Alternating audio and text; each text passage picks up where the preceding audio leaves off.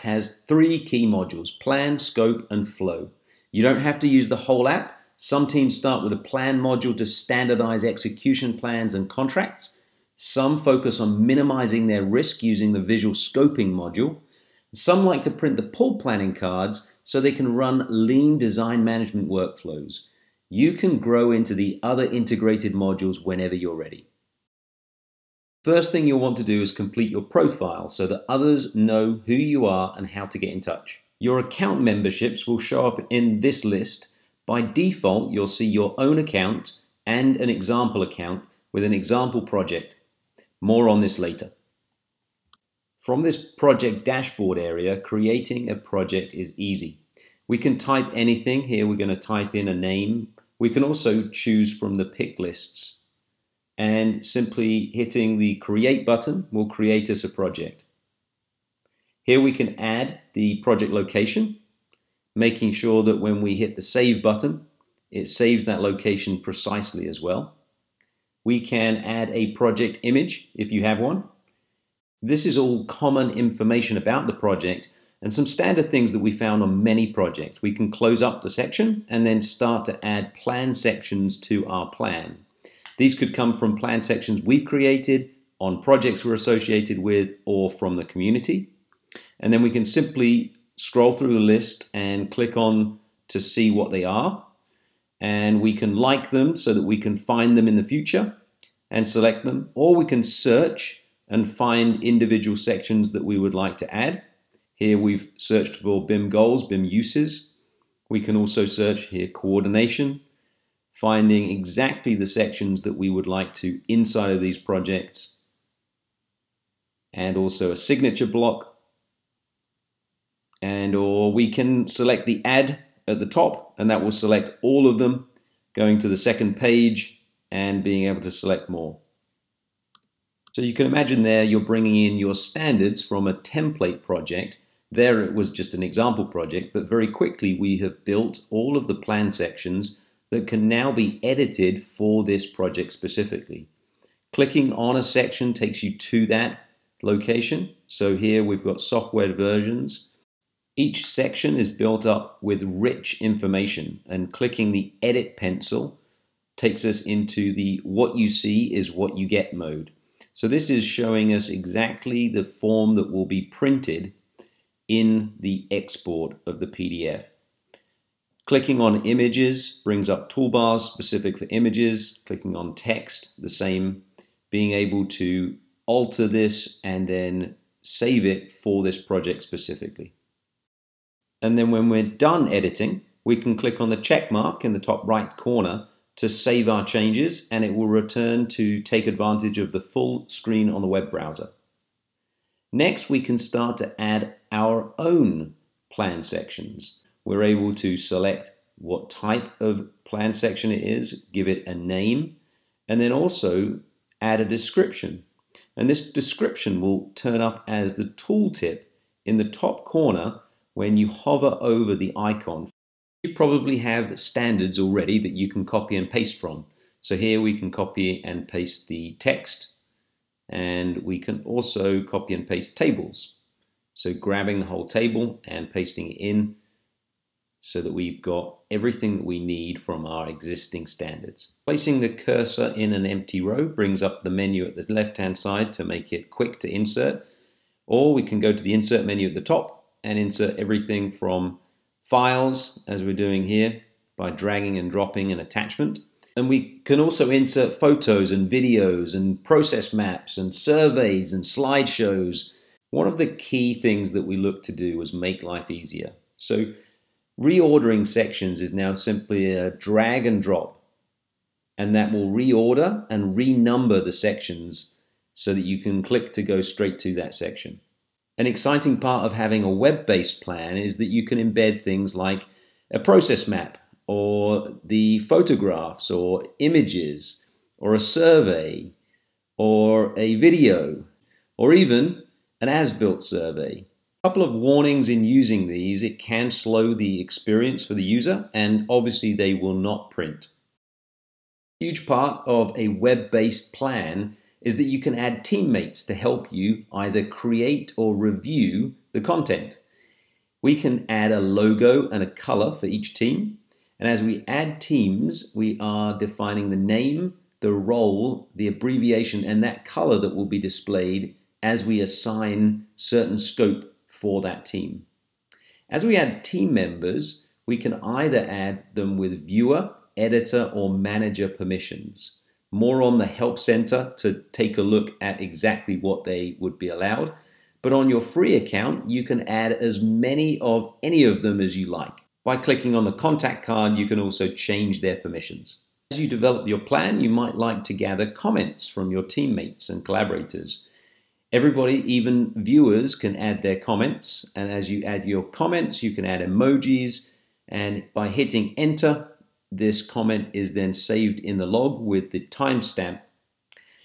As we go through that workflow, we can also submit and also approve and freeze those sections, and those are logged as part of that running commentary. Let's move on to the scope. Hitting the Add Milestones button, we can add them individually or from templates. So here we can choose a template from the industry or from a previous project. By checking the box and clicking Add, we get the list of those in, but we can remove them if we are not necessarily using all of them. We can rename them and we can define date ranges for each of them. Milestones could be time-based, like phases or stages. They could be deliverable-based, concept model, production, handover. They could be BIM use-based, like energy analysis or coordination or FM, or a combination of these. The second step is to add our scope packages. They, again, could be from my scope that I've created, from projects I'm associated with, or from the Global tab. Here on the Projects tab, we have the example project, and we are going to bring in the example plumbing scope. We bring in 2 systems, and the grid now can be populated by clicking the Add button. Every time you click the Add button, you're adding scope at that milestone for that system, and it's being incremented at an LOD. So you can see the number in the top corner, and you can see the image is changing, but we'll get more to that into the details in a second. Editing this scope package brings up the modal to be able to select more or less of that scope. We can search, here searching for PIP pipes, and being able to select other systems. In this example, we are going to select the fire. Let's select the fire suppression. And now this will be added to that scope as a third system. On the right-hand side of your screen, there's a Tools menu. Very important. There are 3 buttons there. This one accesses the assignment mode, so we can choose both the LOD and also the team. Click some cells, and then remember to click the assign, and that will assign that combination to that milestone for those systems that you choose. So changing the LOD, changing the team, and now we can assign those requirements at that milestone. Very quick, very easy to make those assignments in bulk as well. Another really important feature is the ability to turn on and off the element level. So turning on the element level reveals underneath this system all of the elements that make up that system. We can go across from left to right, selecting what we would like.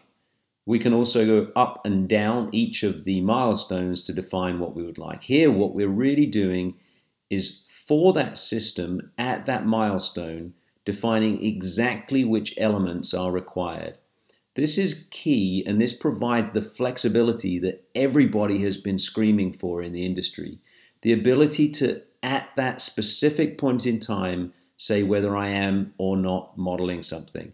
And whether it's a clearance or whether it's reinforcement, it's critical to be able to specify and to be at that detail rather than be held to a specific requirement that you cannot change.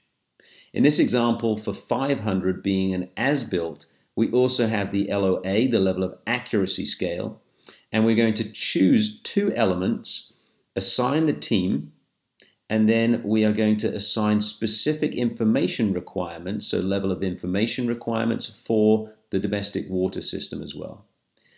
Inside of the tank, we can click the plus button to add a requirement and search for the requirements in the database. Again, a very familiar interface. We can create our own, but if there's an already created warranty parameter that we would like to add to these elements, we can simply go through, check the boxes and hit add, and you can see them now in the list.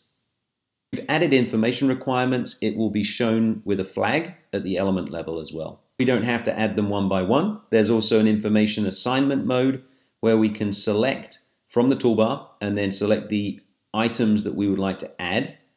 Click the add button and then we can multi-select many of the elements at the same time. Hit the assign button and those will be added to those elements.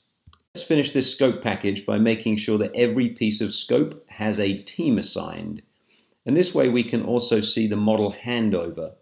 Here we can see it transitioning from the architect to the plumber and to the contractor to add the final FM requirements. Just like in the plan, all of these scopes are reusable.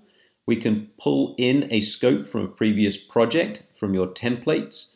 This one comes in as a foundation scope, and you can see that transition very similar as a bell-shaped curve. More and more of that data is required to get to coordinated documentation, but maybe less is required at handover. Okay, let's take a look at the flow. Someone recently described the flow page as the part that takes away the #1 excuse in our industry. All of the agreements or the contract requirements from the scope page are automatically translated to tasks that we can filter. Here we're going to filter for the construction milestone, and we can hit the print button to print out rich pull planning cards. If you're following a lean design management process, these will be essential to get that kick started. No more blank looks on people's faces as they sit there with blank sticky notes. These are rich cards already with the assignment, the image, the detail that's required in order to be able to run that pull planning session very efficiently. After you've had that fun pull planning session, you can assign the cards to individuals and we can drag them around on the screen to update progress. Simply putting checklists into the cards, we can add attachments and links, we can define specific dates. Really flexible environment to keep that plan on track and to keep everyone up to date. Kanban board is completely flexible as well. We can define our columns on the fly. To remember, we've got the plan with plan sections that can come from your templates. You can collaborate on them, approve them. We move on to the flow. Each of these scope packages can be edited, can be updated, also templatized and brought in from your standards. Each of those areas is connected as well. You can add information requirements, you can add responsibilities.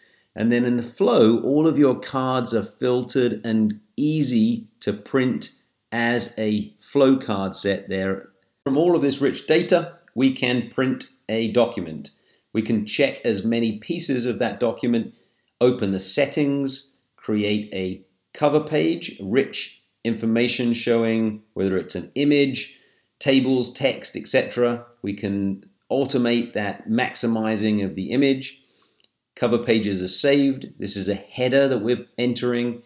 Left, center, and right information that can also have images. So here we're adding a logo, for example, and now we'll see that logo in the header. When we hit print, it prints and it saves in the archive, so you always have a record of that document at that point in time. Clean and crisp reporting, whether it's a contract document, whether it's an addendum with a scope, or if it's the flow cards to enable you to have a lean design management workflow. There you have it, 3 integrated modules. Don't feel that you have to use all of them. We're here to help. There's a help center, and also reach out to the team in the chat in the bottom right-hand corner of your screen.